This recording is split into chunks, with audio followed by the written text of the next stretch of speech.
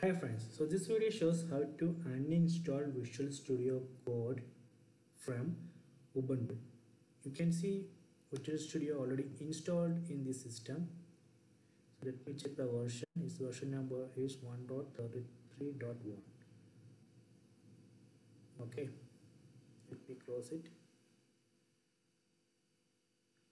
So if you go to activities and search for code, you can see Visual Studio icon here. And even if you type code in the terminal, actually it will open Visual Studio Code. So I am going to uninstall it. So for that we can run this command sudo apt purge code.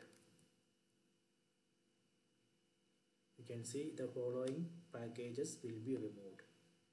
Type Y and press enter. Okay, now we have successfully removed Visual Studio Code from this operating system. So we can confirm it. Just search for code here. Just type code and enter. So now it's showing no such file or directory. So if you go to activities and search for code, so it's removed. So I hope you enjoyed this video. Please subscribe my channel. Please like and share the video. So if you have any doubt, please comment.